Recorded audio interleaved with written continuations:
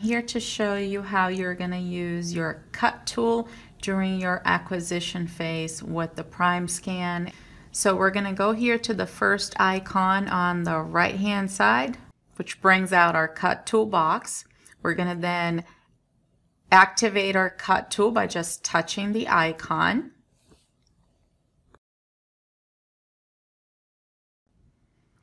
And in order to use our cut tool, we cannot use our finger on the screen.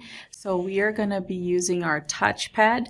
And what we're going to want to do is a 2 left mouse click and move the cursor. And we are going to circle the crown all around, 1 click at a time, and then double click to finish. And then we go ahead and hit apply.